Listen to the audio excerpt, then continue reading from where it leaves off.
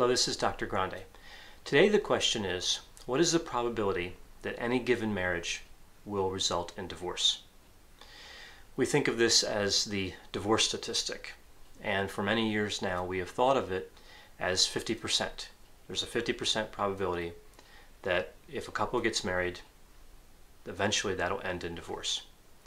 And there's been a lot of information lately about debunking the myth of this 50% divorce statistic, suggesting that the divorce rate has actually dropped, or more accurately, the probability that a marriage will end in a divorce has actually dropped. And this really typifies the problem. We don't know if a marriage will end up in a divorce if that marriage is ongoing.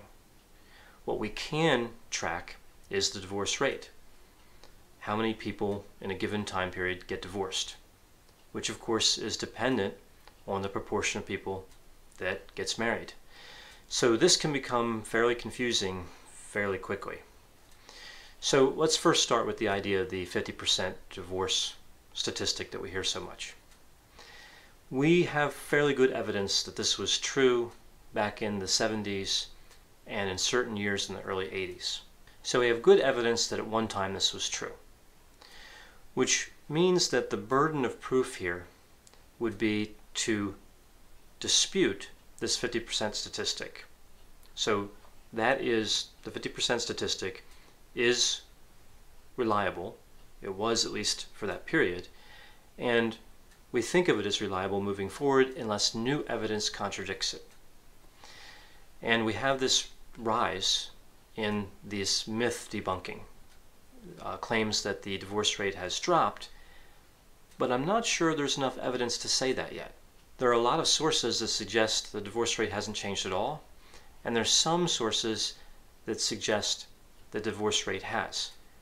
But again, divorce rate is different than the probability that a marriage will end in divorce. I think it's too early to declare victory over divorces in our society. Divorces, really, the divorce rate might have changed, but the probability of being divorced overall, we don't really know if that's changed.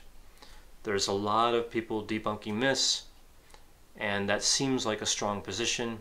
That's a fairly confident position to say, oh, there's a myth, and let's talk about how that 50% statistic is no longer true. I think it's too early to say that. There is evidence, though, that education and income can predict a divorce better than other categorical variables. That does seem to be true. And what may be happening is that with more people getting an education, college degree, and that being associated with a lower divorce rate, that explains this probability drop, if it's in fact true. That could explain it, but there's still a large number of people who do not have a college education and would in theory be subject to that same risk, that same 50% risk. So it could be that the probability of being divorced is dropping among certain groups and not dropping overall. So what do we know for sure when it comes to these divorce statistics?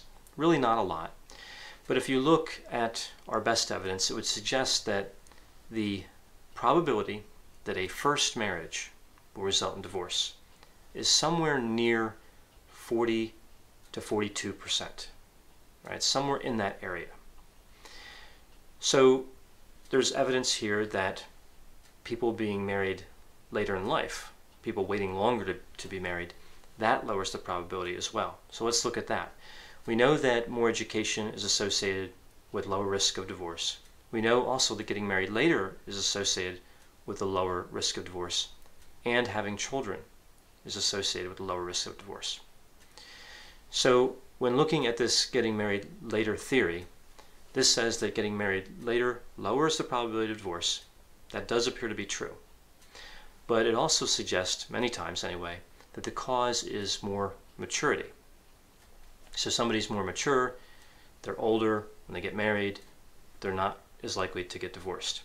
So with the assertion that people that wait longer to get married have a lower probability of divorce, we would look at second marriages and probably think that the probability of getting divorced would decrease on a second marriage.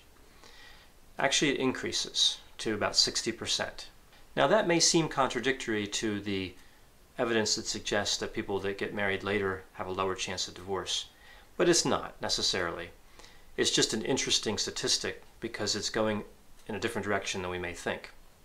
And when we look at the third marriages, again, we may say, well, if somebody's been married twice before, they've learned a few things about getting along with other people or selecting a person who's a better match for them. So perhaps the probability of being divorced would drop. It actually increases to 73%. So we've moved from around 40 to 42% from first marriage to around 60% for second marriage, up to around 73% chance of getting divorced for a third marriage. And again, the average age of getting married would increase with second marriage as compared to first marriage, and with third marriage as compared to second marriage. So we have a lot of interesting statistics moving in a lot of unexpected directions when it comes to divorce. So the probability of getting divorced overall is high. And there are some factors that make the risks even greater. As I mentioned, there's some factors that decrease the risk as well, but let's look at the ones that make it greater. Living together before marriage is actually associated with an increased risk of getting divorced. And if one or both of the people in a marriage have a mental health disorder, particularly depression, substance use, post-traumatic stress disorder, and ADHD, that increases the risk of divorce as well. Now again, it's important to keep in mind with all these statistics, this isn't about causality. Having a mental health disorder or not having one doesn't cause somebody to stay married or cause somebody to be divorced. These are just factors that are associated with the movement and the probability of becoming divorced. So with all these differing divorce statistics, it can become difficult to figure out what the true probability of divorce is. But what we know is that divorce is complex. There are a lot of factors involved in maintaining a marriage and in dissolving a marriage. And there's no one variable that we can isolate and say, this is the solution. Moving this variable is the solution to staying married and avoiding divorce. We just don't know. It's a very complicated situation. As research continues in this area, we hope to have a clearer picture of what's really going on.